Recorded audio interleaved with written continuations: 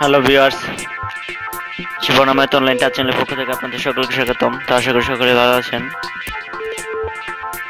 আজকে নতুন একটি টিউটোরিয়াল নিয়ে আমি হাজির হয়েছি। এখানে আপনারা লক্ষ্য করুন, আপনারা দেখতে পাচ্ছেন যে একটি ফিগারের মধ্যে যে সার্কিট ডায়াগ্রামটি আপনারা দেখতে পাচ্ছেন, সেই সার্কিট ডায়াগ্রামটি হচ্ছে emergency light circuit with battery charge. এটা হচ্ছে একটি emergency light circuit with battery charge. এই সার্কিটটি আপনারা কিভাবে তৈরি করতে পারবেন সেটা আমি আজকে আপনাদের সঙ্গে আলোচনা করব এবং কি শেখাবো। এখানে যে সার্কিট ডায়াগ্রামটি দেখতে পাচ্ছেন, এটি যদি আপনারা সুন্দরভাবে ফলো করেন এবং বুঝে থাকেন, তাহলে আপনারা নিজেরাই একটি পিসিবি বোর্ডের মধ্যে এই সার্কিটটি তৈরি করে নিতে পারবেন। ইমার্জেন্সি লাইট বলতে এটাই বোঝানো হয়েছে, কারেন্ট চলে যাওয়ার পর অটোমেটিক আপনার রুমের লাইটটি জ্বলে উঠবে এবং কি আবার কারেন্ট চলে আসার পর অটোমেটিক সেই লাইনটি আপনার সেই ডিসি যে ব্যাটারি থেকে চার্জটা নিয়ে চলবে, কারেন্ট চলে যাওয়ার পর সেটা থেকে ডিসকানেক্ট হয়ে যাবে এবং কি আপনার এসিতে সেটা তখন চলতে থাকবে এবং আবার আপনার ব্যাটারিটি চার্জ হতে থাকবে। তো আসলে প্রথমে কথা বলে বুঝবেন না, প্রথমে সার্কিটটি আস্তে আস্তে বোঝাই, তারপর আপনারা বুঝতে পারবেন। এখানে যদি আপনারা লক্ষ্য করুন, দেখেন এসি 220 ভোল্ট, এখানে একটি দেখা যাচ্ছে আপনার ট্রান্সফরমার, এখানে একটি ডায়োড 4100 নাম্বারের, এখানে আরেকটি ডায়োড দেখতে পাচ্ছেন একই মানের। এইখানে আপনারা দেখতে পাচ্ছেন সি দ্বারা এখানে ক্যাপাসিটর বোঝানো হয়েছে, এখানে 1000 মাইক্রোফ্যারাডের একটি ক্যাপাসিটর দেখতে পাচ্ছেন। আবার কার্সরের দিকে লক্ষ্য করুন, এখানে ডি দ্বারা এখানে আরেকটি T3 মানে এখানে 3 নাম্বার আরেকটি ডায়োড ব্যবহার করা হয়েছে, যেটার মান ওই সেম একই 4001 নাম্বার। তো এখানে দেখেন রেড বক্সের ভিতরে একটি মার্কিং দেখছেন রেড বক্স দ্বারা, এটা এক ধরনের রিলের এই যে কয়েলটা দেখতে পাচ্ছেন, আমার কার্সারের দিকে লক্ষ্য করুন, এটা হচ্ছে একটি কয়েল। আর এখানে লেখা রয়েছে দেখেন রিলে 6 ভোল্ট, অর্থাৎ এটা 6 ভোল্টের একটি রিলের 3টি টার্মিনাল থাকে বা 3টি পয়েন্ট থাকে, আপনারা জেনে থাকেন। সেই 3টি পয়েন্ট এখানে দেখেন, এই একটি পয়েন্ট, এই একটি, এখানে এই পয়েন্টটিকে NO দ্বারা বোঝানো হয়েছে, অর্থাৎ নর্মালি ওপেন, আর এটাকে NC দ্বারা বোঝানো হয়েছে, এটা নর্মালি ক্লোজ।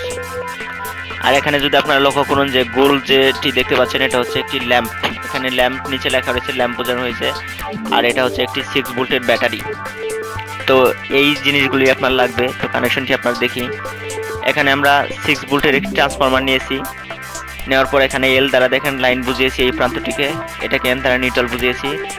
এই 6 ভোল্টের ট্রান্সফরমারে আমরা এসি 220 ভোল্ট সাপ্লাই দিয়েছি। এসি 220 ভোল্ট সাপ্লাই দেওয়ার পরে এটা আমরা 6 ভোল্টের এখানে এসি পেয়েছি। এই 6 ভোল্ট আমরা এখানে ডায়োডের মাধ্যমে আবার এটা আমরা ডিসি হিসেবে পেয়েছি।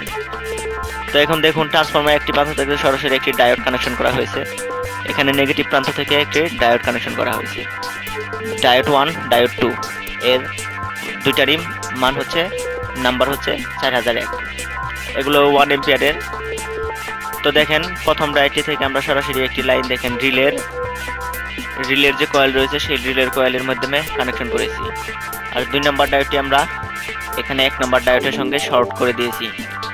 এখানে শর্ট করে দেওয়ার পর 1 নাম্বার ডায়োডটি সরাসরি যেহেতু রিলের কয়েলে গিয়েছে, সুতরাং এটাও রিলের কয়েলে গিয়েছে। এখানে দেখেন ট্রান্সফরমার থেকে একটি সরাসরি আমরা এই রিলের কয়েলের অপর প্রান্তে লাগিয়ে দিয়েছি।